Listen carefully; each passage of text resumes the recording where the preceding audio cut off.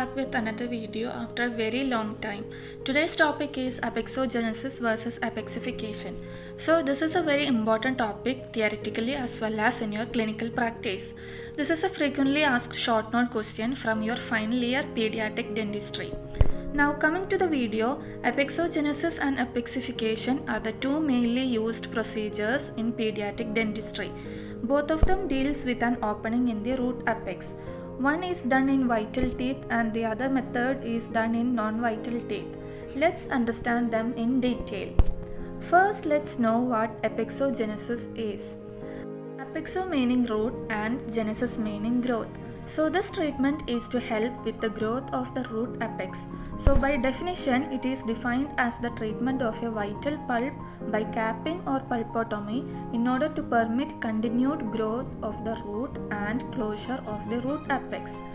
So it is the formation of root apex in vital young permanent teeth with appropriate vital pulp therapy. This may include direct pulp capping, indirect pulp capping and pulpotomy. So this is a very natural physiological process taking place. Therefore, the main motto of this procedure is to keep the pulp alive.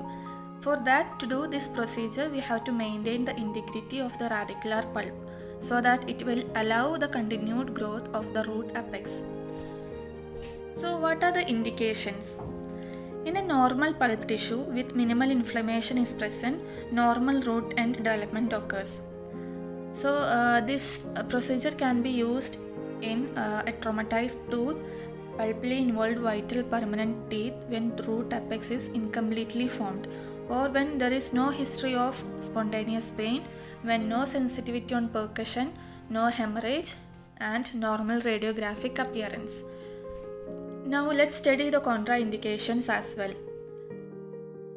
Necrotic pulp, purulent drainage, history of prolonged pain and periapical radiolucency. So in all such cases, apexogenesis is not the treatment option. Now coming to the procedure, let's learn how this treatment is done. First, by giving a proper anesthesia and rubber dam is placed then, and after that we remove all the infected pulp. Care should be taken to prevent damage to radicular pulp. After rinsing all the residual debris and hemorrhage is controlled, we keep the calcium hydroxide mixture followed by a temporary restoration. And after that, follow-up is done after 3 months. You have to check the root development by taking radiographs. Once root development is complete, the conventional root canal treatment is done. So that's all about apexogenesis. So this is the figure showing apexogenesis. In the first picture you can see the traumatic injury to young permanent teeth, and the second one, calcium hydroxide apexogenesis is done, and after that a continued root growth with maintenance of vitality can be seen. Now coming to apexification. Apexo meaning root apex and fixation meaning to make or to create or to induce, or it is the fixation of root or closure of the root apex. By definition, it is a method of inducing apical closure by formation of a mineralized tissue in the apical region of a non-vital permanent tooth with an incompletely formed root apex.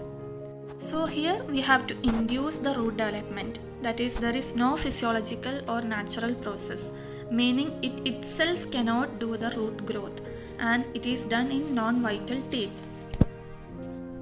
So in this procedure, what we are doing is we are making or creating a barrier at the open apex. So in this apexification, basically we are filling the canals with some materials so that a barrier is formed at the apex. Indications. It can be used in non-vital permanent teeth with open apex, that is a blunderbuss canals.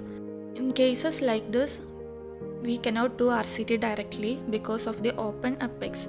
So we need to seal the root end by keeping some of the materials like zinc oxide, eugenol, tricalcium phosphate, collagen calcium phosphate gel, calcium hydroxide and mineral trioxide aggregate.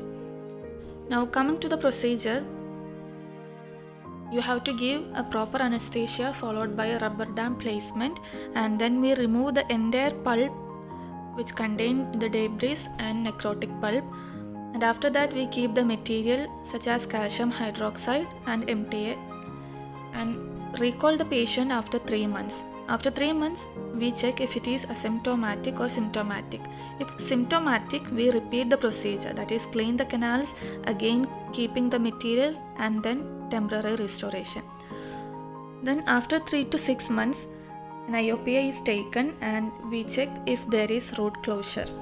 You can check it by using a file also. If root development is complete, then RCT is done. So this procedure is a lengthier process. It might take 6 to 24 months to complete. So this is the figure showing apexification.